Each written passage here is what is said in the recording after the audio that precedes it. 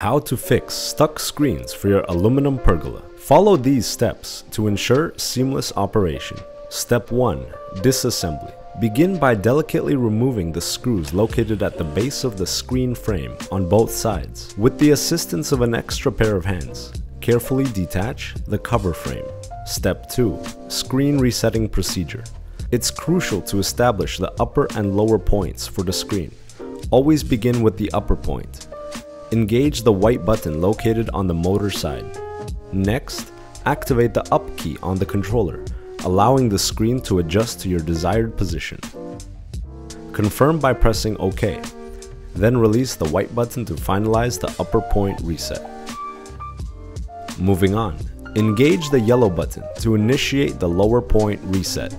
Utilize the controller's downward key to refine the screen's positioning. Validate your selection with the OK command. Conclude the reset process by releasing the yellow button. Step 3. Frame reinstallation.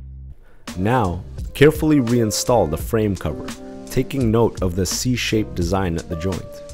Ensure alignment with the structural path. Finally, secure it with screws back in place.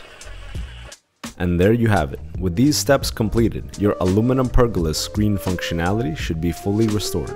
Thank you for tuning into our guide. We trust that it will enhance your experience with fixing your aluminum pergola.